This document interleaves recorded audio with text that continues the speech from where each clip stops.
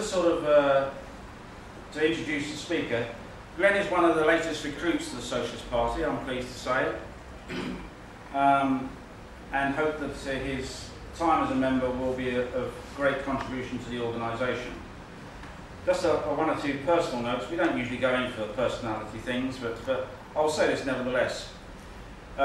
Just to give you some sort of flavour and background of Glenn as the speaker tonight. He's been engaged in all sorts of expeditions and is an experienced mountaineer. It includes the world's first unsupported crossing of Spitsbergen and the first British crossing of Greenland, taking the route used by the great Norwegian explorer Nansen. He's also canoed the full length of Canada's longest river, the Mackenzie. He's a fellow of the Royal Geographical Society and a member of the Climbers Club and Arctic Club. Can I introduce Glenn Morris, who will speak on business growth in conflict with the environment. Glenn. Thank you.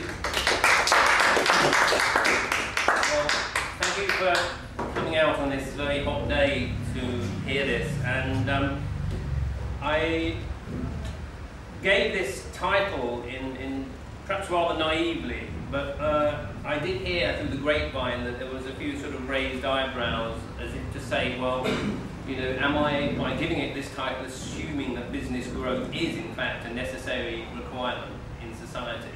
But I hope that that myth will be put to rest very soon.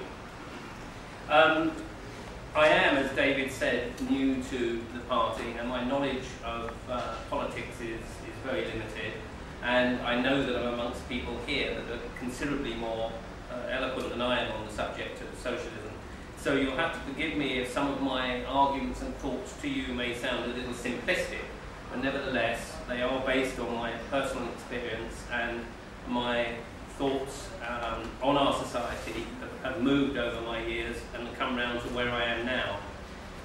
As I'll tell you about, I actually do run a business myself, and the business employs 23 people, and as a result of running that business, it's become more and more apparent to me how it is absolutely impossible to run a business, if you like, or a group of workers in a manner that is commensurate with their good health, well-being, and indeed the well-being of the environment, and I'll come on to that later. I won't be too long talking because I don't want to be too tedious for you, but what I hope to do is show you a few pictures. This will, I think, I've chosen them carefully. I didn't really want this to be a great long slideshow or anything, so there are only a few images, but I hope each one will give you a clue as to some of the points I'm trying to make. One belief I have, and I'm sure that's shared by most people here, is that under the system we currently suffer under, let's put it that way, under capitalism, the destruction of the environment is actually a necessary byproduct. It's not as if it's something that's sort of an unfortunate byproduct. It is actually necessary, and the way capitalism operates requires the destruction of the environment, and indeed, dare I say it, you know, human beings as well. And I think this hopefully will also become obvious to you. Most of you, I'm sure, know that. I'm sure also that those of you who listen to the news and read papers and so on and so forth will be familiar with some of the things that are obviously facing us. All the time these things are out there facing us. And to me, in my simplistic way, it always seems so obvious, and I can't understand why so many people aren't filling this room, so many people aren't fighting for the cause of socialism. I struggle with that one a lot. I'll come on to why I think that is later. And examples of the things that are obviously facing us, you probably heard of the company called Trafigura. This is a company that I had some information that I was going to print for you, which I can still do, and I'll probably send it to David. But it's a company that were trying to get rid of some nasty chemicals, basically.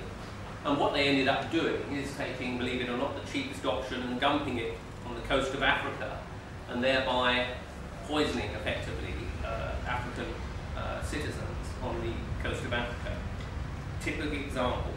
My own experience of traveling in the Arctic, I've talked to many, many scientists in the Arctic, and come across a lot of people in airports, in all various situations, particularly through the Northwest Passage in the Arctic, and those of you that are familiar with geography will know that that was the route that goes across and through Canada's archipelago of islands. And it was originally a route that was, believe it or not, used for, with the view to trying to create a commercial conduit, as it were, without having to go south. So they were trying to get all the valuables from that part of the world through another way, because it was cheaper, of course. And in doing so, a lot of the explorers died in the cause. Nevertheless, I've spoken to scientists and people working in that area, and it is clear to me that there's an awful lot of mining going on in the Arctic. A huge amount of mining. There's diamonds, there's chemicals, and there's oil, of course. And I spoke to a lady in an airport. Is one lady whose her job is to cover all of this northern part of Canada, and that includes Nunavut and what used to be the Northwest Territories up there, Nunavut and Alaska and those areas. And what she does is she visits mines and she tells them when she's going. She turns up there and she inspects their processes and systems for disposing of the byproducts of their activities. Most of these byproducts are highly, highly toxic. And she says, some mines are okay, some mines are dreadful. And I said, well, tell me what happens, And basically, they sort of look out, as soon as she's gone, into the rivers this stuff goes, instead of being processed properly. It literally is thrown out onto the land. So there you've got a situation where to conduct their business in competition with the other mine down the road, as it were, they have to think of the cheapest means possible of disposing of their toxic chemicals. So clearly, the top priority there is not the environment and not people. Now, taken further, okay, the environment is extremely bad news, and in Fort Chipewyan, which is also in the northern part of Canada, where First Nation people live, they're a small voice on the world stage, these Inuit and First Nation people. And they don't have a lot of clout. There's not many of them. It's not like it's happening in the middle of London. And as a result of I believe this particular one is a result of a lot of the tar sands and things that are going on up there. You've probably heard of this. All sorts of carcinogens are being thrown into the rivers in those parts of the world because it's a much cheaper way of getting rid of the stuff and keeps it all competitive. As a result of that, the fish are becoming contaminated, and some of the First Nation people living in Fort Chip, as it's called, are dying of cancers. And there's an astonishing number of cancers in a very small community. There's a doctor there, a white doctor from southern Canada, who's trying to do something about it, and he's basically having the Canadian Health Authority on his back saying, you're out, you make too much fuss. This is the sort of thing that's going on all the time. And I won't expand on all these things, because frankly, anyone can look at the internet and pluck these things out wherever you look. And what worries me and upsets me so much is it's so obvious that we are putting, I say we, I use that word hesitantly, but society puts profit before the well-being of the environment. China is another one, we all know about that. And the moment China's rivers, that for thousands and thousands of years have been the source of food, somewhere for the communities to live and wash and so on and so forth, are running like toxins now. And that's the price for China's growth. The other thing that I heard on the news recently, although it was to be expected, of course, was this great saviour of the human food problem, GM crops. It was hailed as being a fantastic thing. It's going to be wonderful. You know, we're going to be able to grow crops in drought situations, awkward situations, and absolute necessity to feed the world. Well, most of you here, as I say, more knowledgeable than me in terms of socialism and everything else, will know that that's an absolute myth. The reason, of course, that the GM is being so heavily pushed is because there are huge profits to be made on seed patents. And the poor farmers, and they are poor, they're living in these various backwaters of the world, if you like, will be forced to grow these seeds and will only be able to buy those seeds. And of course, they can't then collect the seeds from the plant afterwards and carry on growing it. Finished. They have to buy more. They are forced to buy more. And this is, in my view, absolutely criminal. But I'm afraid that's what goes on. And Monsanto and people like that, I'll talk about them later, are probably a prime example of those sorts of massive companies that put people second, and therefore the environment.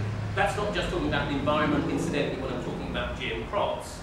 The other damage to the environment is a monoculture. When you've got a GM crop, or any monoculture, I work with trees, and I'll come to that later, that's my job. I run a small arboricultural company. You've probably seen people swinging about on ropes in trees, that's what I do. The fact is, I know, and years ago in the 1930s, they had the street beautification scheme. And you probably know, if you've driven through the suburbs of London, you've seen umpteen streets with loads of pink sort of candy floss trees all down the sides. Those trees are called Prunus cansam. And when you've got so many in one tree, if you get a disease that hits that tree, it hits the lot, and they all go. So there is a price to be paid for this monoculture. And there was something on the news the other day, forgive me, I can't remember when, but it was basically, there was a lady scientist arguing against GM crops and saying that it's way more successful when you have a diversity of crops. And in fact, they are more successful in dealing with all the various problems that ensue when you have a warming temperature and so on. So it's a myth, is what I'm suggesting to you.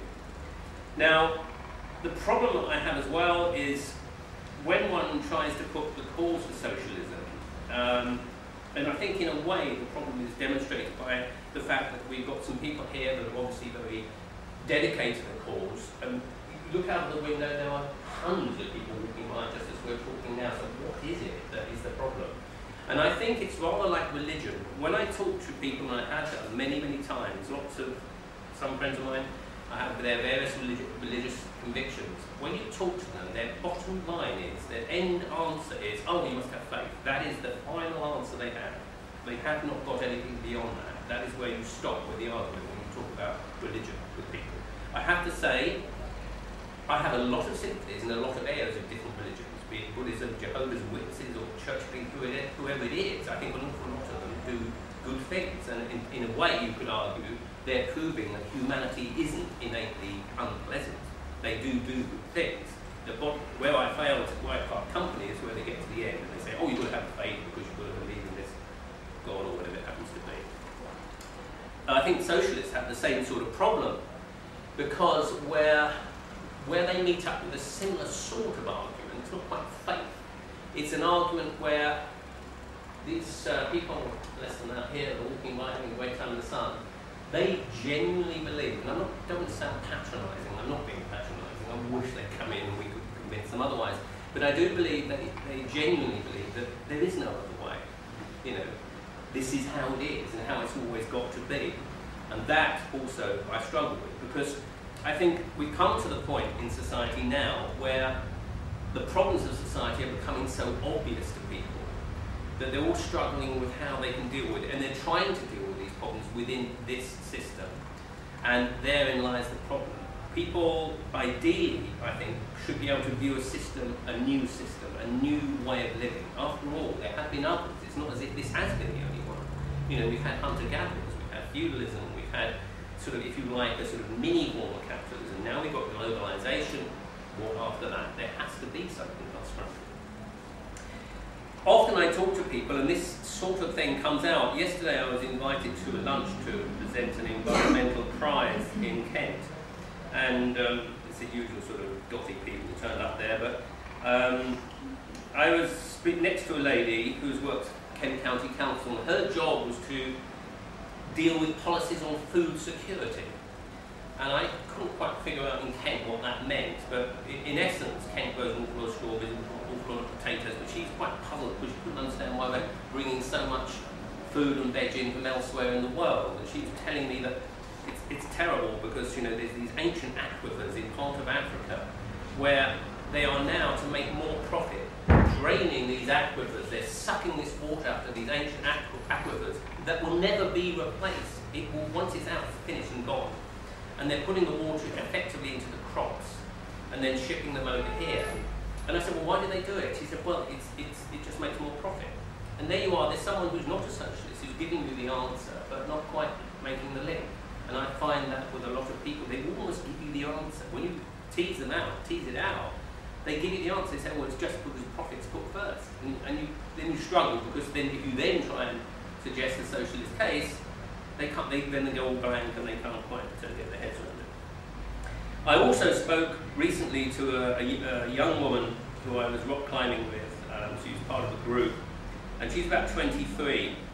And I don't know how we got onto the subject. It wasn't how you might think I got on the subject, but we were talking about babies.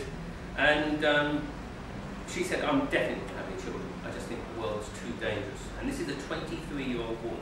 And personally, I think that's quite a disturbing way of looking at things. And it's worrying, I think, that young people now are beginning to almost accept this a terrible situation, but feel impotent against it. The Prince's Trust did some studies last year, and it was found that something like 25% of young people feel clinically or are clinically depressed, and something like 10% feel like there's no point in living anymore. Now, I don't know how you feel about this. I think these are dreadful statistics. I won't go into too many statistics because I think, well, I haven't got them in my head, that's why. Now, the other thing when one is dealing with people who believe in this current society, if you like, is this idea that we are somehow to blame. And this word bothers me. It's used an awful lot in articles, or when people are talking about problems. They're saying, well, we take too much, we do this wrong, we do that wrong.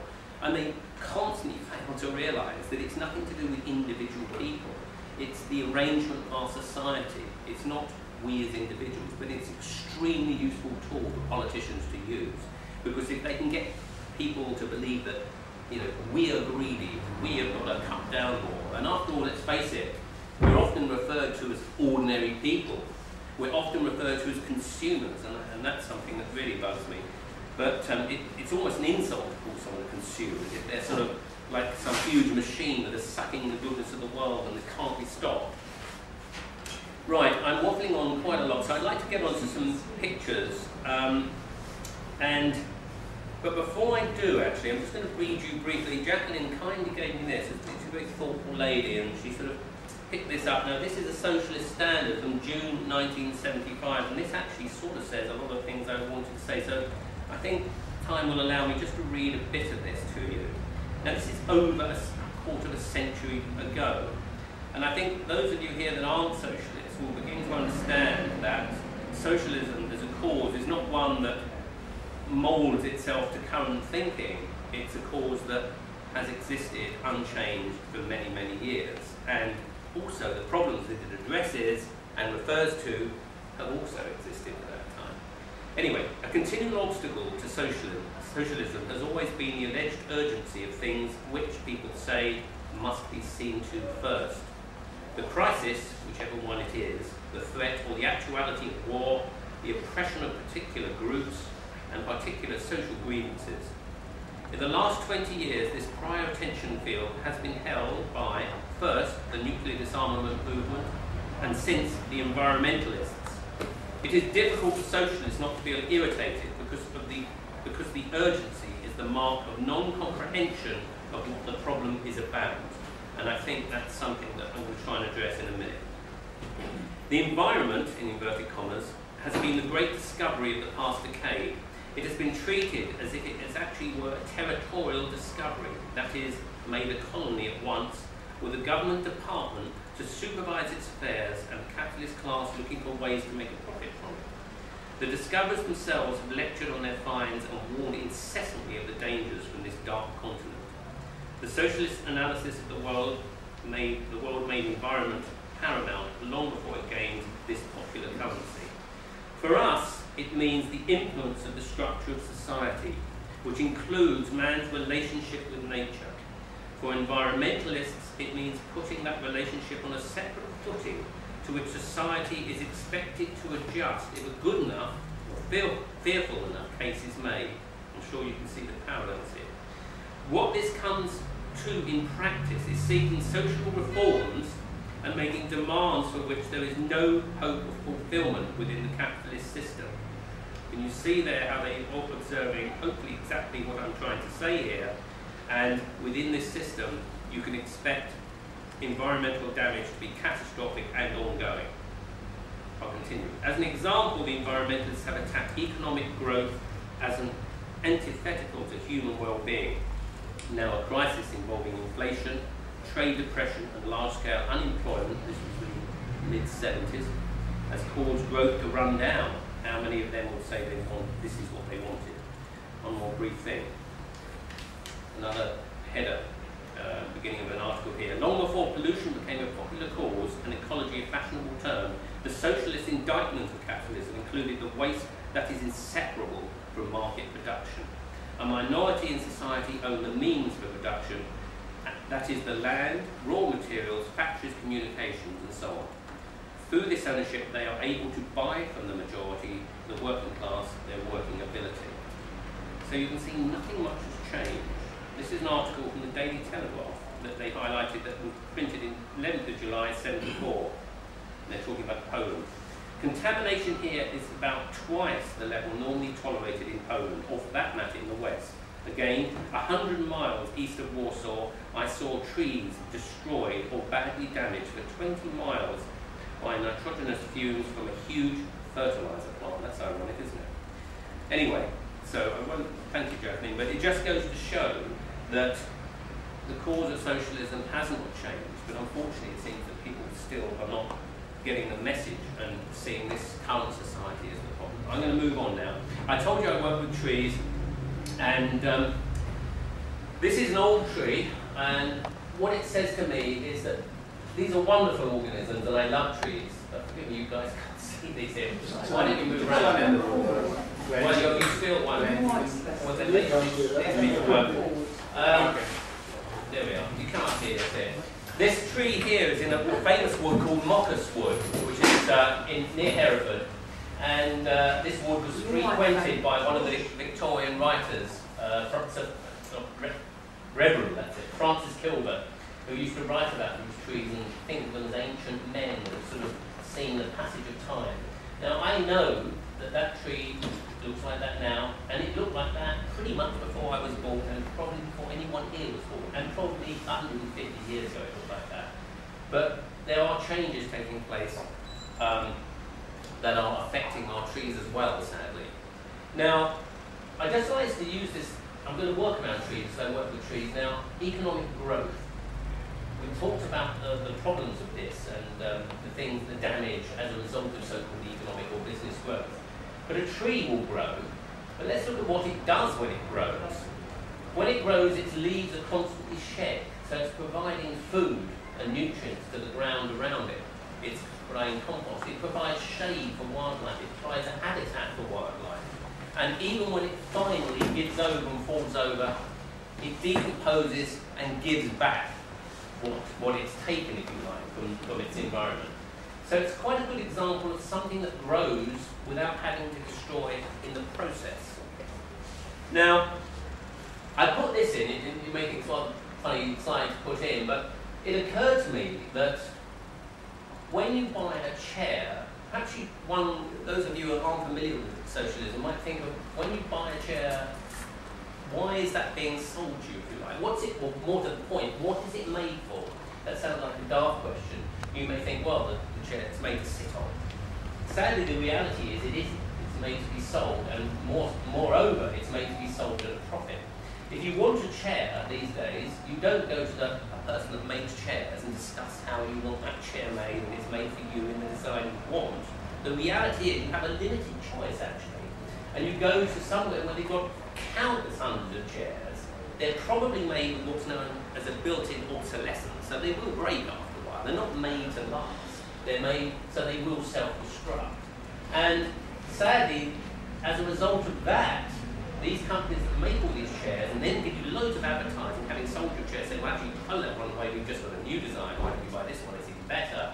Obviously, that has an impact on the environment. As these companies are growing, they're thinking, well, hang on, we can't have not enough sustainable wood in the UK. Okay, let's go over to Malaysia. We're not going to cure their trees, the wood's going to be cheaper. And of course, you can see how these big businesses grow.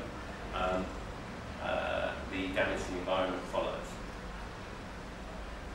Now, I've spent a long time living with the Inuit in the Arctic, and I'm not going to dwell on that here because it's not appropriate or necessary. But one interesting thing about hunter-gatherers, if you like, is that they had essentially no possessions other than a few useful things. They have a decent fishing net, probably, they have a good knife, and the basic stuff they needed for their lives could sit on this sledge. And of course we've moved on from that now. We've moved on, so I say we, let's say society again, where it's imbued in people that they need huge amounts of possessions. And not only do they need so huge amounts of possessions, they are encouraged incessantly to change those possessions and buy new ones. So what happens to the environment? They have to get rid of them. So they're put in landfill, they're disposed of often in a poor way, and therefore the environment suffers, as we know, with landfill and all the other problems that we're seeing. Incidentally, when the early explorers gave these hunters, this is a friend of mine incidentally who lives in northern Canada, and I travelled with him last year, but when the early explorers gave these hunters things that they thought they'd like, they just leave them behind. They wouldn't even take them with them. They just had basically what they need. Now, talking to these people up in this part of the world, let's get back to business and the environment again. At the moment, the Northwest Passage is melting, and it is melting fast. And when I was there in 2008, that was the first year ever it's been entirely navigable by ships, the Northwest Passage. And bear in mind, countless explorers years ago died in the ice when it froze the ships in. So, it's now open, and what's happening? Okay, the Americans are going, yippee, if the permafrost is melting, we can drill for more oil. They don't make the connection. That is the problem in the first place. What is happening as well, and I've talked to scientists, this is personal experience, I'm telling you now, I've talked to many scientists who told me that bears, and I've seen it myself actually, bears are migrating further north, the caribou are having their migration routes disrupted by activity of mines, and so on and so forth. These people that have spent countless thousands of years travelling on this land would have taken dog sledges across the ice, rather like this. This is north of Baffin Island.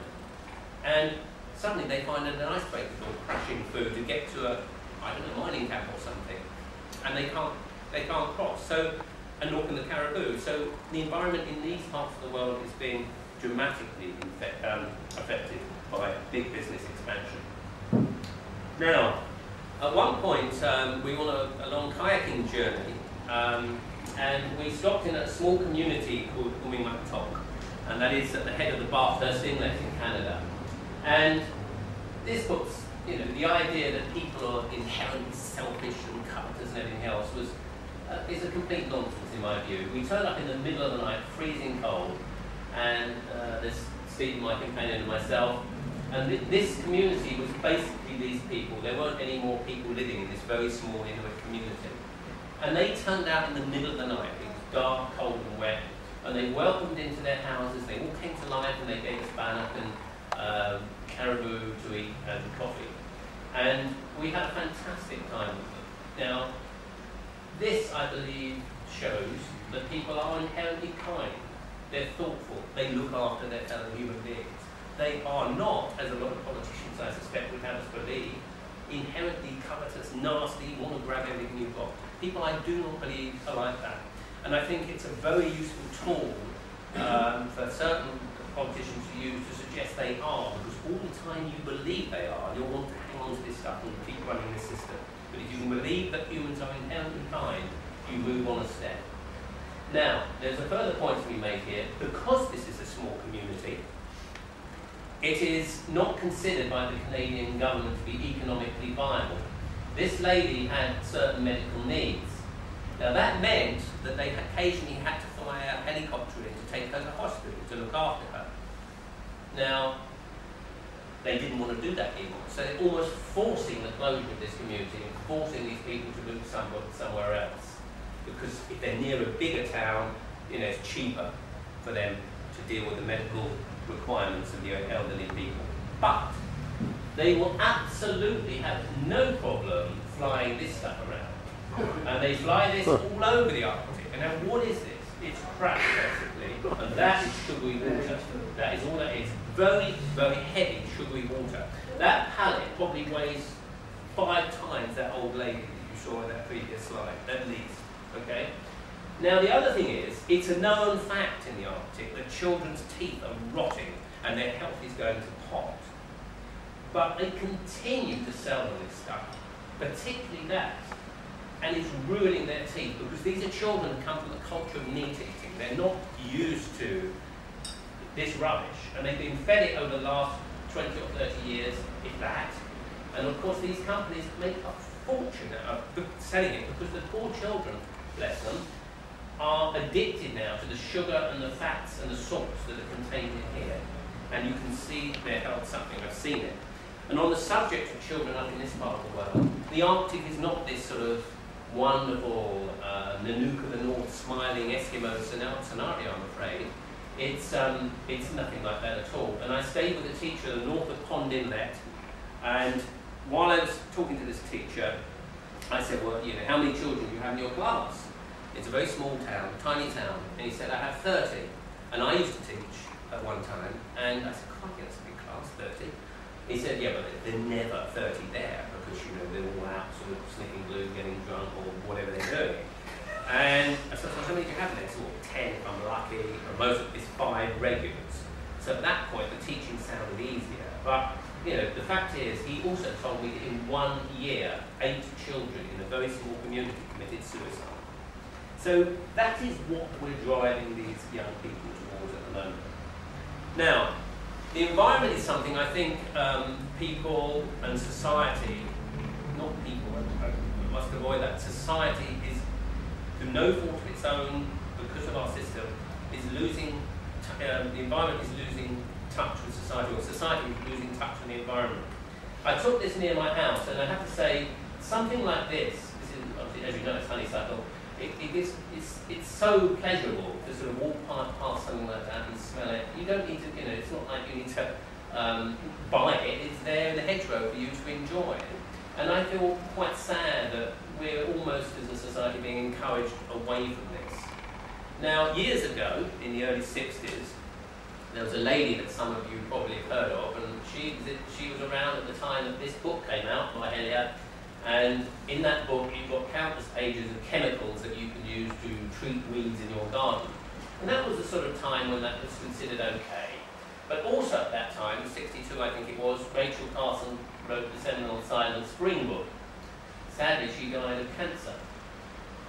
But she was basically exposing these big chemical companies that made vast profits out of spraying the American highways and getting rid of weeds left, right and centre. Not realising that all this stuff that grows on the side of America's highways, or indeed any highway, is wonderful for wildlife and all the things that we know it for. So the point I'm making, I suppose, here is that that problem existed then. Monsanto, huge company, tried to destroy this woman. They absolutely pulled out all the stocks and tried to literally destroy her. But because her science was so good, she put up a hell of a fight, and she did actually win through and get some control over some of the chemicals that we used. Even in my own company, my own tree company, until recently, we used to use a chemical called sodium sulfamate for killing stumps. And our guys used to go out and drill holes and put this stuff in. And invariably they threw up or came back sick. And if you got so much of the grain on this stuff on your hands, you would feel as sick as a dog. Anside was the trade name for it, and now it's been banned, which is good, but I'm sure they're still trying to find another chemical that they can sell. Right, this is another Arctic picture, I'm afraid, but this is, David mentioned canoeing the Mackenzie River, and this was near the end of the Mackenzie River, and I always take pictures of trees when I see them. And I spoke to some First Nation people living near here, and there was a very interesting conflict. They're about to put a pipeline down the Mackenzie River, which means the destruction of lots of hunting and trapping lines, and indeed the entire change of the way people live here. And a very interesting conflict of opinions. What you find is some of them will say, great, it's great because it's going to bring jobs, lift the economy, more jobs, more money, and they saw that as good. And others, 50% of those, were totally against it because they saw it as being the end of their culture and the end of the way they had always lived. Now, this picture is not, you know, some horrible place in, I don't know, in Europe or somewhere. This is Greenland. And as a result of packaging, which is something that you're all very familiar with, we are constantly made to buy one avocado over another by having 6 or 7 different types of packaging on it to try and make it look more appealing. that packaging is not to protect the fruit. Whenever you see packaging, it's got nothing to do with what's inside, other than to try and make you buy it. But the end result of this plastic that's being produced by society is it generally ends up somewhere else. And I remember when I did chemistry at school, my chemistry teacher said, "This is great, this plastic," and he showed us how to make it. He said, "The problem is you never get rid of it." And of course, we now know that in the Pacific, there's an area the size of Texas, 2 or 3 meters deep of solid plastic at the moment in a big Pacific eddy. And there's 146,000 pieces of plastic in every square mile of the world's oceans. And I've kayaked thousands of miles around Greenland and the Arctic, and I've often haven't seen it, you see it all around the edges, but not always on the water. So if you think, well, that can't be true, it's not on the water, I mean in the water, it exists in the water. So, I put this in just because I thought it was quite amusing. I mean, talking about packaging, trying to sell you things. Near where I live, there's a huge, great shopping extravaganza called Blue Water. You may have heard of it. And I thought, well, in there you've got the sort of little thing to tell you where all the shops are and everything. And then it says there, it just says everything, doesn't it, really? Buying someone for someone who has everything. Well, if you've got everything, why do you want to buy them anything? It says, why not treat them to a late-side gift cards? I mean, it's such a nonsense. And there we are, that's what we're faced with. I mentioned our loss of connection with the environment, and I've come back to trees again. Once again, this is a bluebell wood, and I took a picture of it last year because it looks so beautiful, really. And I think there is so much pleasure to be had with the environment, and I think if society did change, we would find much more time to engage with that environment, and we would begin to feel that our time was more valuable. We wouldn't have to tear around like maniacs all the time. We do have a lot there with coal, unfortunately. Sadly, I know any of you've heard of these transition towns. I'm afraid I got into a bit of an argument with someone who's sort of the head of a transition town, and he was actually quite unpleasant to me because I was saying that wasn't the answer, and of course in his mind he thought it was the absolute answer. But we all know, I hope, that ultimately would work for the reason everything else doesn't work. It cannot work unless everything changes. And BP, I heard on the news the other day that the reason they've done that pipeline, that oil drill the way it was is because it was cheaper. There was also an employee who flagged up a problem with it. But because, like a lot of employees who whistle-blow and everything else, he was shut up, put around the corner somewhere, so no one would hear, and then what happens? We all know. Years ago, the Inuit would have hunted in kayaks, and those kayaks would have been either remade, reused, or rotted back into the ground. They now use motorboats like this, and no doubt Yamaha think it's fantastic to sell on as many of these as they can, not realising they just get dumped on the land afterwards. We are having a fantastic loss of primary forests at the moment. I'm sure you all know about this. I'm not going to dwell on it. You all know about the Amazon. But one word that wasn't said by me was Andrew Mitchell, who's the president of the World Canopy Organization, which is involved in the preservation of rainforests, said on Radio 4 that the Amazon rainforest is worth more cut down than it is standing. And of course, what do you mean by worth? And we all know what he meant by worth. Now, I'm going to talk to you very briefly about my experience as a director of a company. We've got 23 guys working with us. We all get on really well. They work astonishingly hard. Tree surgery is probably outside of mining and all those heavy jobs, one of the toughest jobs there is to do. It's a very physical, hard job. These guys work very, very hard indeed. But constantly, we are in conflict with the environment. We are expected, as far as I know as a limited company, we would be breaking the law if we didn't make a profit. Now that straight away you can see the constraints that puts on you when you're running a business. We are obliged to provide these guys with safety equipment, which of course is good and proper and right. But the reality is that if there's a tight time, like a recession, it's much harder to go out and splash out on a load of new chainsaw trousers or safety features or this, that and the other. And often in companies that doesn't happen. So if it doesn't happen, something goes wrong, and it often may mean that that person may have an injury or suffer in some way. Hearing loss, let's say a simple example, we are obliged to use hearing protection with chainsaws.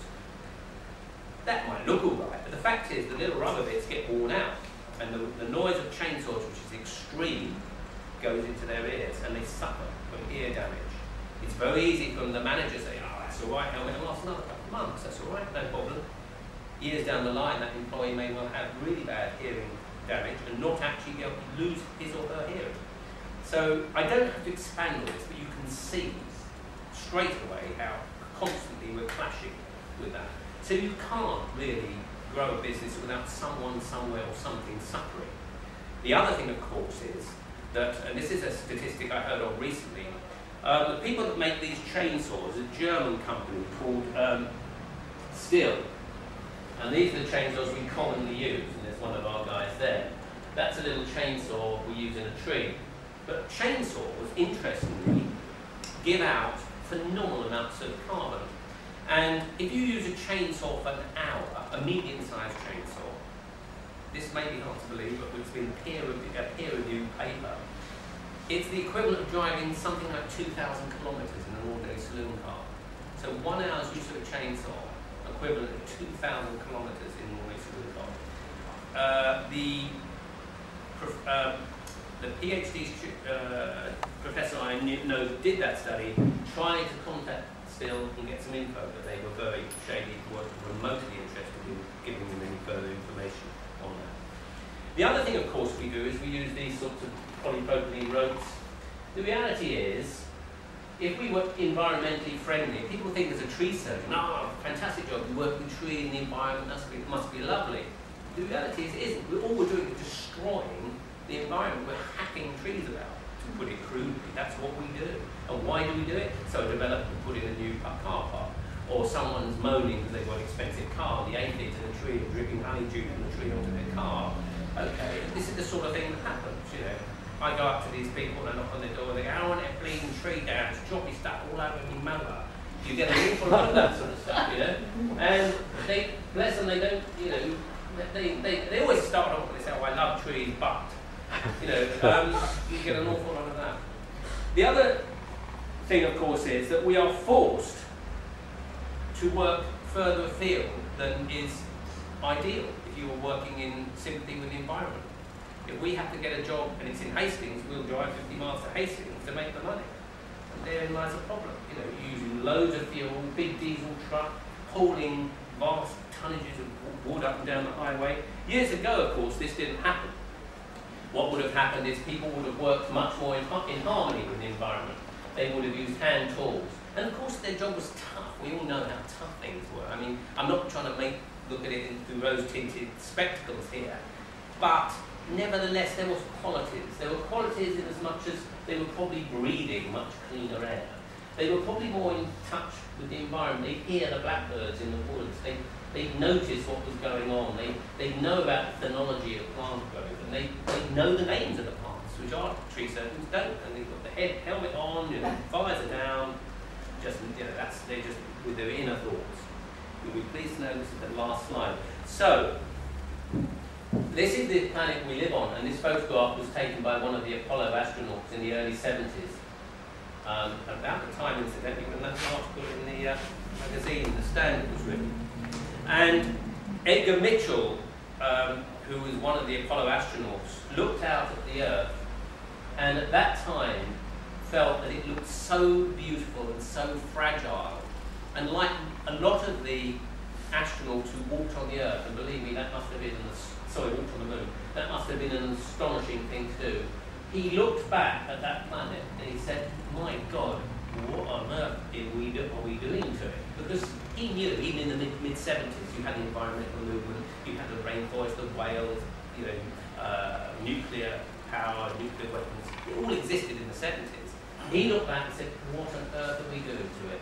And he said, what we need is a new world order. And I believe that is what we need. And I believe that it needs to be socialism. And that's the end. Thank you.